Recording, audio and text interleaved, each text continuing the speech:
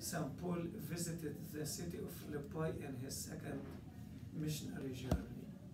The first major city in Europe St. Paul visited. And St. Paul had a good relationship with the Philippians, even to the point to accept financial help from them. He refused to accept it from other churches.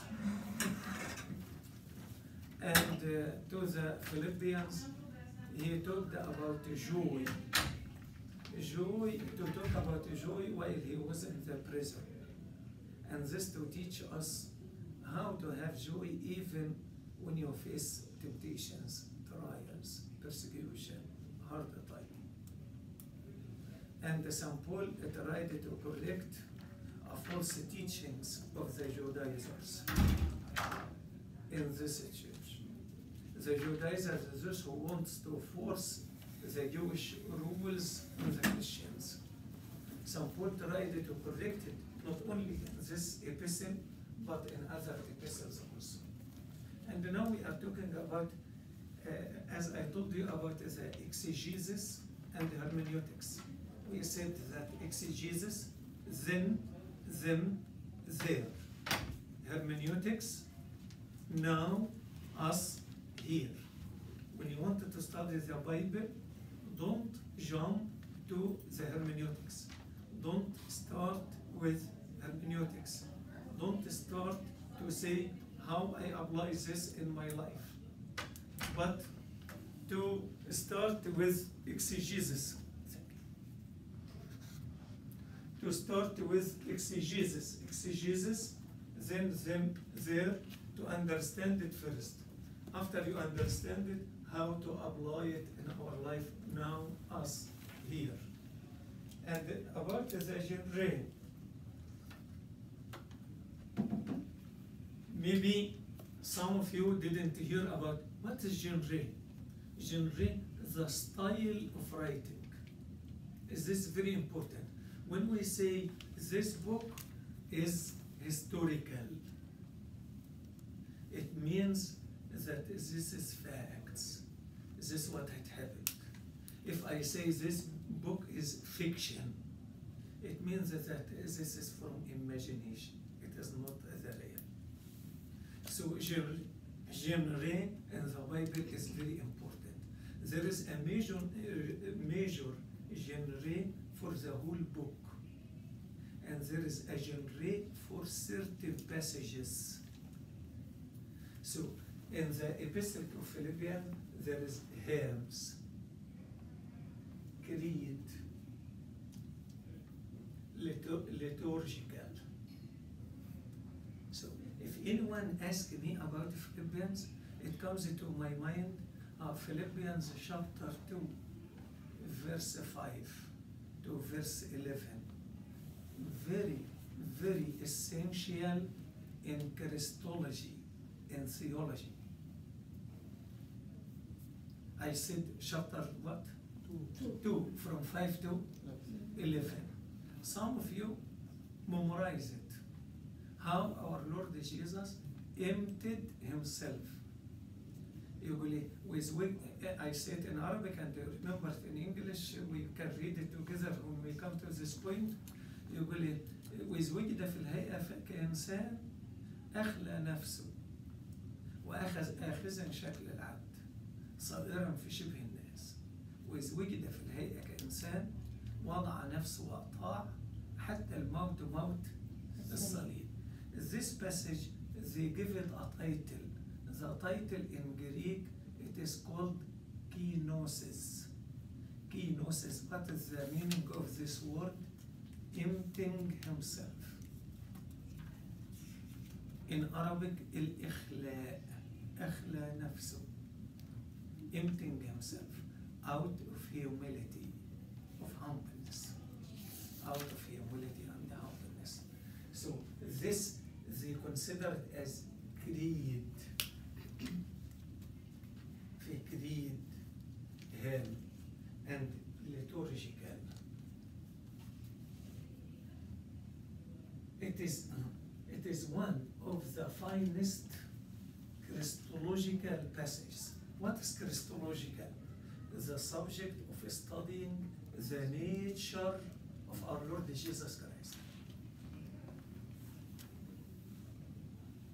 Who is the prominent church father to talk about Christology? Saint Cyril of Alexandria. In the East and West, they consider Saint Cyril of Alexandria as the standard of studying the Christology. There is a book, it is called The Christology According to Saint Cyril of Alexandria by a writer, his name is McKagan. Big book. So, the Christological passages, the most important ones, if you wanted to talk about this subject, 4, John 1, Colossians 1, Hebrews 1, Philippians 2.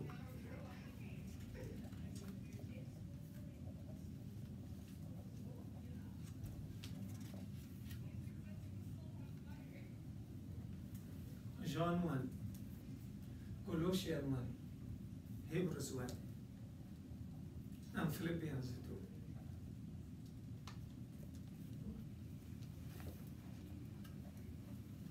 St. Paul uses it as an example of Christ's humility.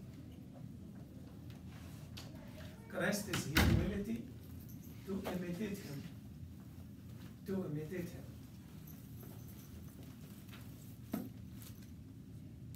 This epistle, it has 104 verses. Our Lord Jesus' name and the titles, it is repeated 51 times. Christology. So it is not just numbers, just statistics. But to give you an idea, this is why we talked about the word joy is repeated 16 times. The name of our Lord, we love his name. This is why we repeat it. The importance of the name of our Lord Jesus Christ and his titles. There is books talking about names and the titles of our Lord Jesus Christ.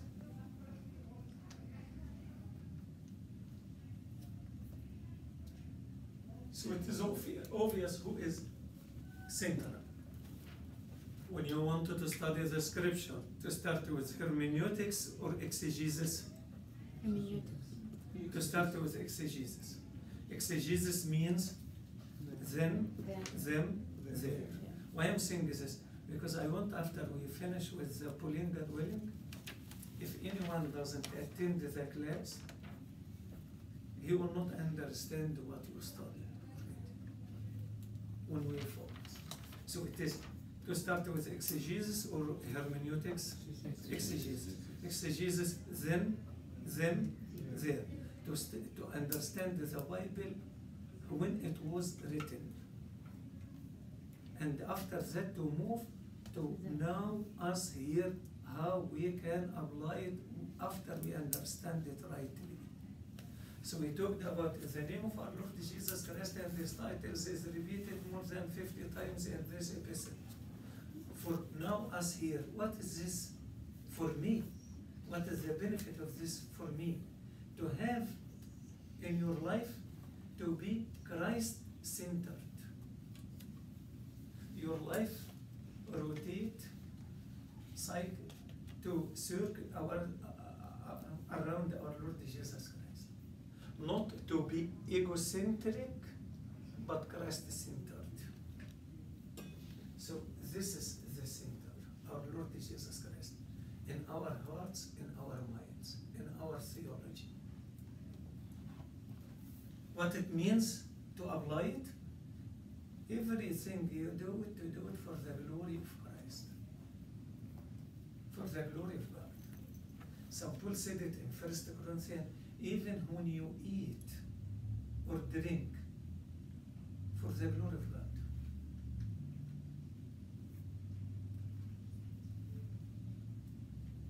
The city of Philippi. I told you this is the first prominent city St. Paul to visit it in Europe.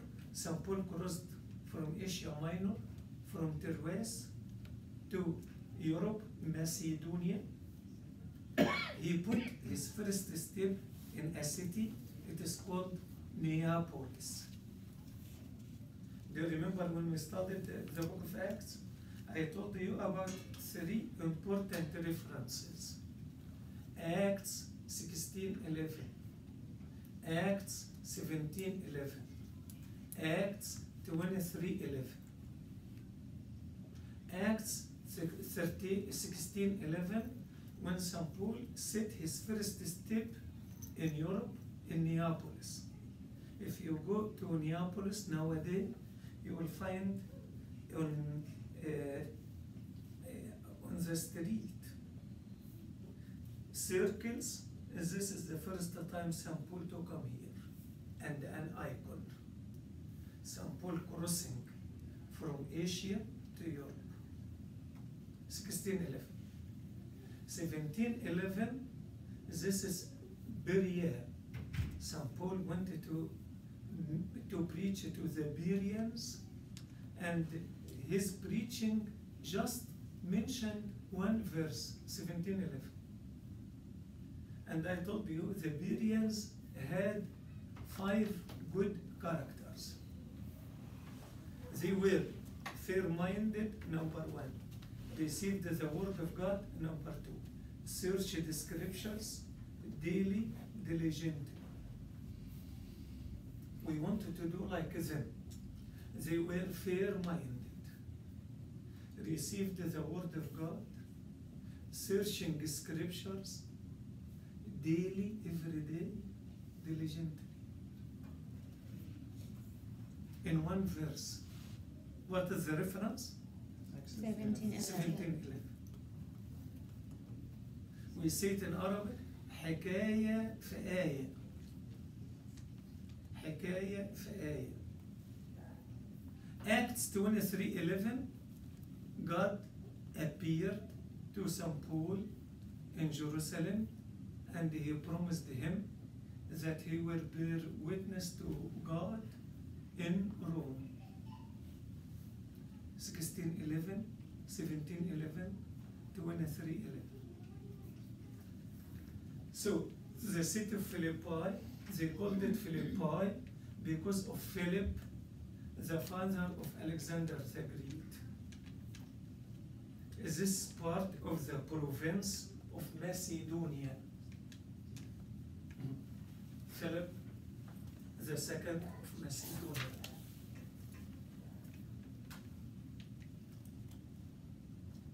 It became from the Roman province of Macedonia.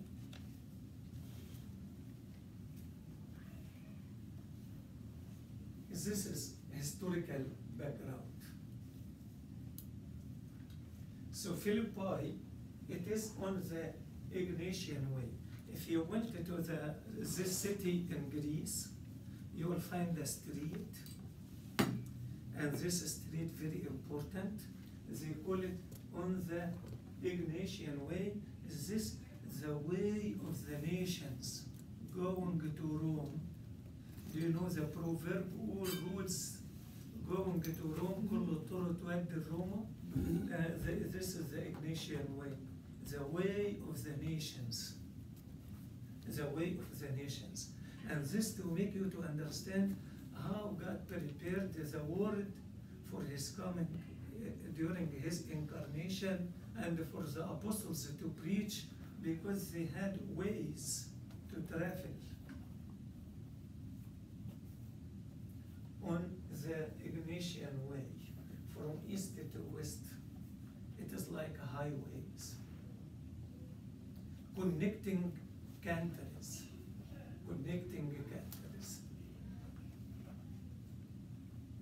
This is because of Rome. No poll taxes and no land taxes. self-properties. Is this because of the citizenship?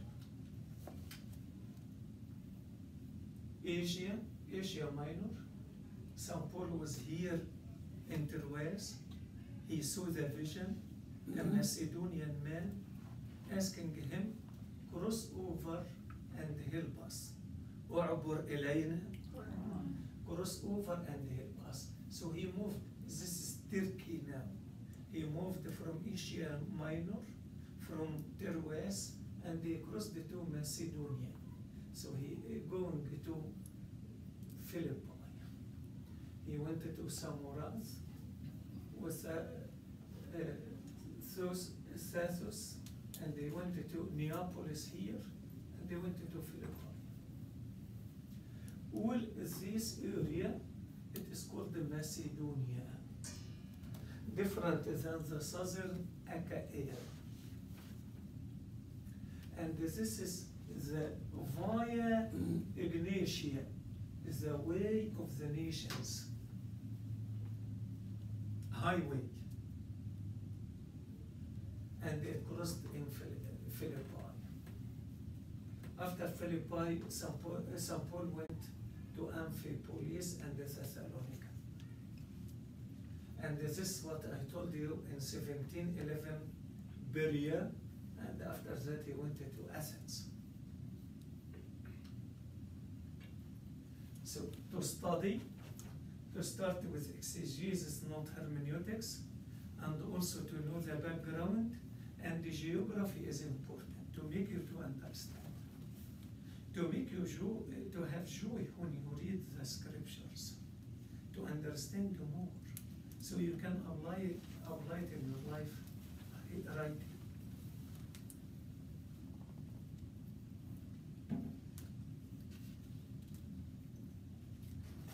Is this how they imagine Philippi? This is Via Egnatia. It is a street nowadays in Philippi.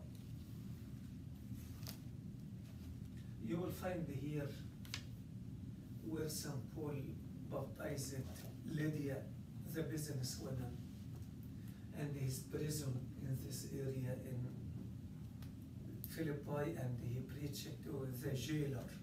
We said the jailer, his name is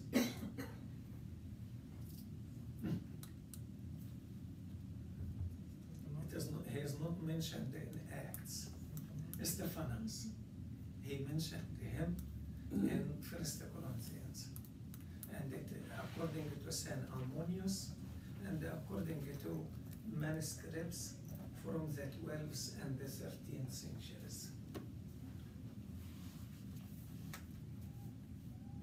Philippi.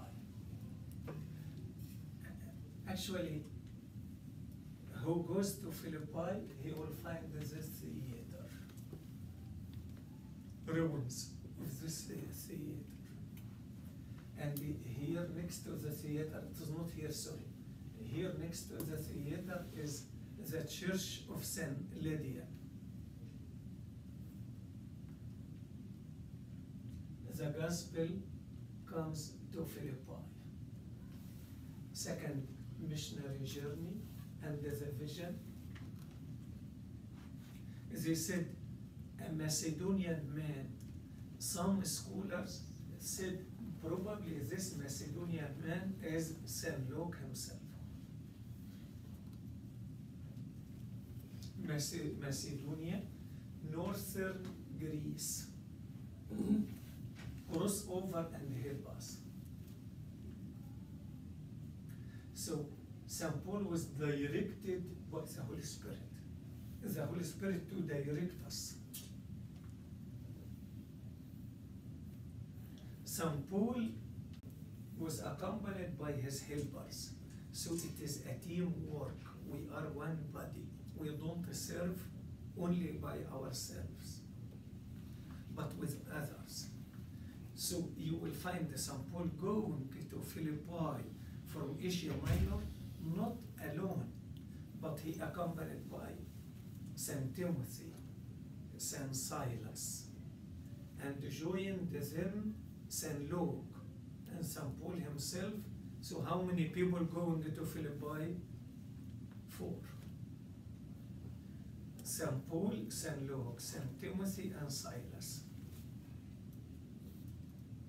And starting from this point, we call it in the book of Acts, we passages.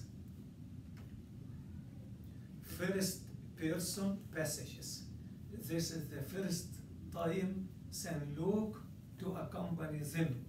So he said, we crossed over. Before he said they, but now he said we. He accompanied them. Silas is the short name of Silvanus, and we talked about him. The holy apostles sent Silas with St. Paul and St. Barnabas with the decrees of the Council of the Holy Apostles in Jerusalem in the book of Acts chapter 50. And it is written about Silas in Acts 15 that he was a teacher and a prophet. A teacher and a prophet. And Silvanus, St. Paul wrote his name as a co-sender of his epistles in 1st and 2nd Thessalonians. St. Paul, when he wrote his name in the beginning of the epistle, he added the name of Silas, Silvanus, Silvanus. And Silvanus himself, he was a secretary of St. Peter also. Who wrote the first epistle of St. Peter? Silvanus. Who else? So Silas was a leader from Jerusalem, a prophet and a teacher, co-worker. Silas and St. Paul were both in prison at Philippi. They were praising God at midnight when the earthquake happened. He was a Roman citizen, same as St. Paul.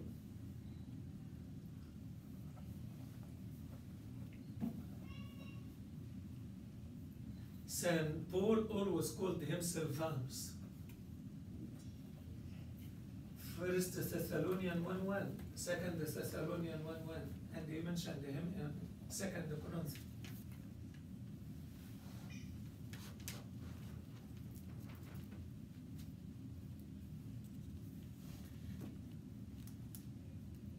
Timothy, we talked about him already. Timothy originally from the city of Lystra in Asia Minor. Half Jewish and half Greek. His mom is a Jewess and his father is a Greek. His mom is Eunice and his grandma is Lois. St. Paul sent 2 epistles to him. He converted from St. Paul's first missionary journey, Jewish and Greek.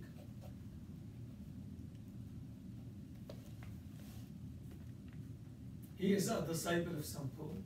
St. Paul circumcised him, but he didn't circumcise Titus, and we said, why St. Paul circumcised Timothy, didn't circumcise Titus? Because we said this is a diaphora. Thank you, son. This is a diaphora. A diaphora, it means neutral. It doesn't have a sin or a vice. And this is what we understand it, exegesis, how to apply it in our life. Don't fight, don't make confrontation, don't waste the time and energy because of things in your life which are diaphora, a diaphora. A diaphora is neutral. It is not a big deal. If you do it this way or the other way, it doesn't matter too much. It is a diaphora. St. Luke. St. Luke, the author of the Gospel of St. Luke and the book of Acts, St. Luke, most of the scholars, they said he is the only Gentile to write in the Bible. A Gentile and a physician. St. Paul mentioned that he was a physician. Who is the most one wrote in the New Testament? St. Paul, because of the 14 epistles. Number 2, St. Luke. Because Acts and the Gospel of Luke as volumes more than others. If you take away Hebrews from the writings of St. Paul, it means that St. Luke wrote more than all of them. Even St. John wrote 5 books, but according to the size, St. Luke wrote more. The Gospel of St. Luke is bigger than the Gospel of St. Matthew. Even in number of chapters, St. Luke is 24, St. Matthew 28. But still, the Gospel of St. Luke is bigger than the Gospel of St. Matthew.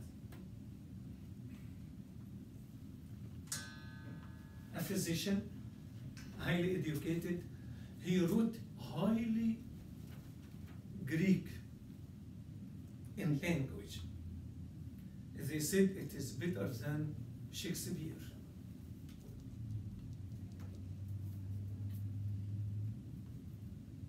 Very eloquent. Very eloquent. It is certainly true that he was informed in several technical areas. Actually, some people they studied, they found that St. Luke wrote more than 300 medical terminologies, according to his time. Is this why I told you, even he is the only one to write that our Lord Jesus Christ, his sweat drops like blood. He is a physician. And I told you the reference, easy to remember it. Luke chapter 22, double 22 is verse 44. Luke 22, 44, the drops of the sweat of our Lord Jesus Christ comes as blood. And he is the first one to write that St.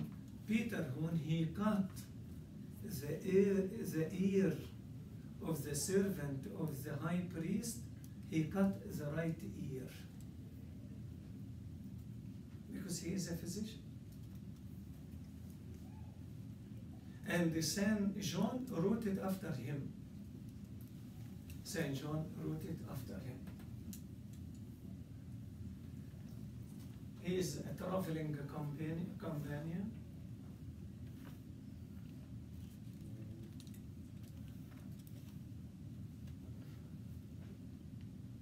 When he wrote about the journeys of St. Paul, modern scholars, they said it is wrong. It is not right. What St. Luke wrote in the book of Acts is not true. It is not accurate. One of them, he was a professor in Oxford. His name is William Ramsey. But he followed what St. Paul wrote. He converted into Christianity, and he wrote a book about the book of Acts, how St. Luke was accurate in mentioning the countries, the cities, the islands, one by one. I told you about the wee passages or the wee sections of Acts begin and end at Philippi. St. Luke may have been, in a sense, St. Paul's personal physician.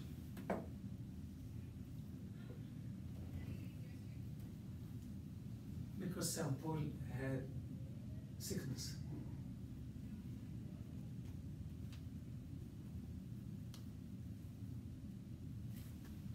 Philippi as a Roman colony.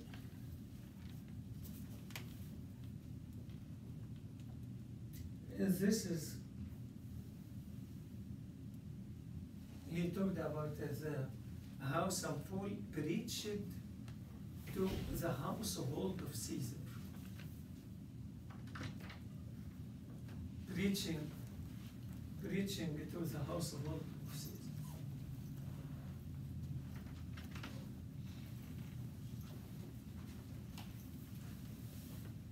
Can you imagine that this area was basilicas, cathedrals? Ottoman Empire destroyed it. You find that the basilica is huge. It means that it was filled with Christians.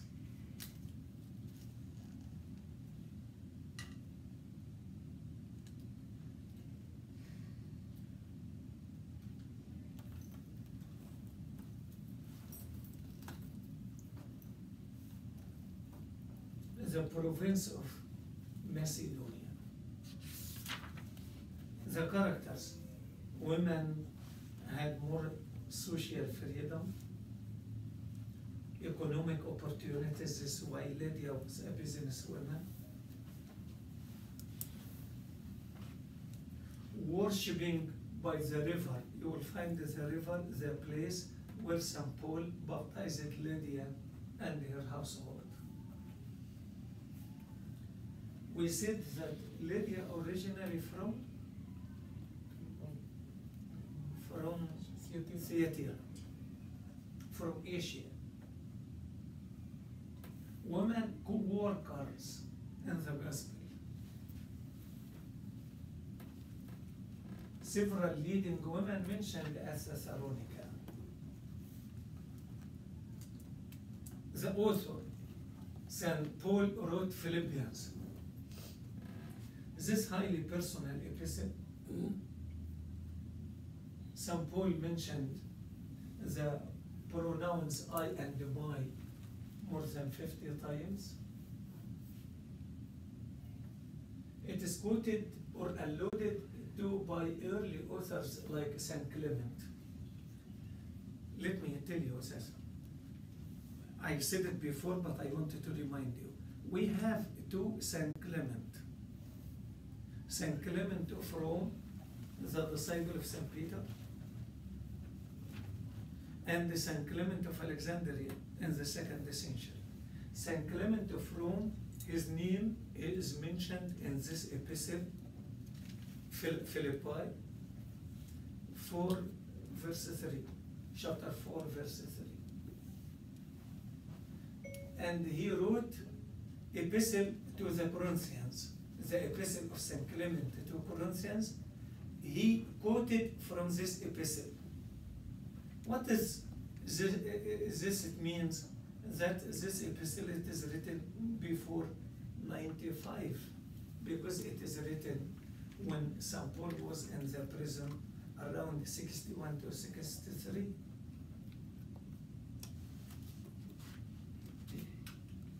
Both St. Clement and St. Ignatius, they are part of fathers, we call them apostolic fathers. I mentioned them before. The apostolic fathers, St. Clement of Rome, St. Ignatius of Antioch, St. Polycarp of Smyrna, St. Barnabas, Papias, and Hermes. Hermes is mentioned in the Epistle to Romans chapter 16. St. Barnabas is mentioned in the book of Acts 25 times, and in the Pauline epistles 5 times.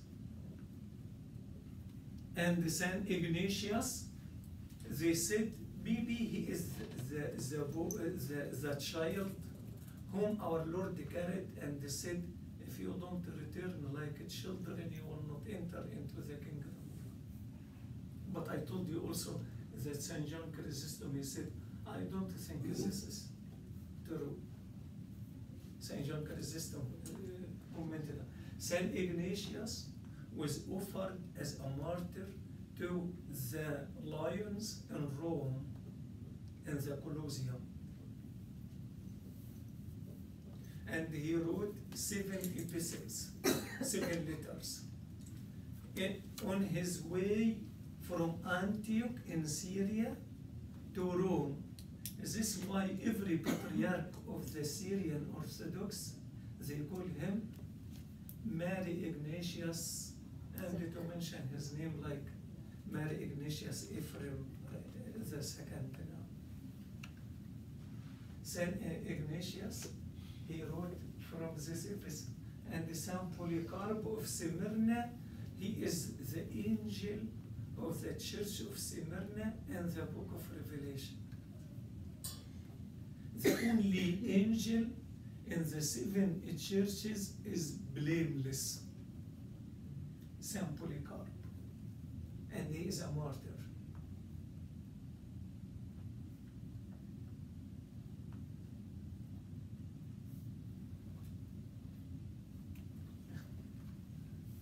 The Marcionites. Marcion is a heretic, but he quoted from this episode. Saint Irenaeus is the disciple of Saint Polycarp in the 2nd century. And Saint Clement of Alexandria, he quoted from this epistle. Tertullian of Carthage, we don't call him a saint, but a scholar like Origen, like Tatian. But Tertullian, his life is divided into 3 stages: orthodoxy, semi-orthodoxy, heretic.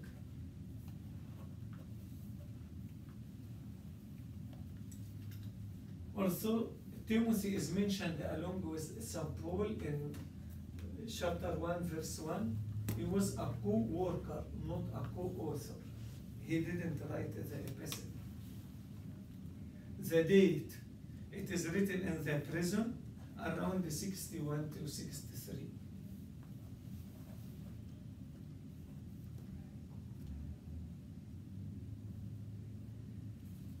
During the imprisonment of St. Paul in Rome, early 60s. Early 60s. There is internal evidences and external evidences, and glory be to God forever. Amen. If you have any question. Yes. وي and they لما هو سبهم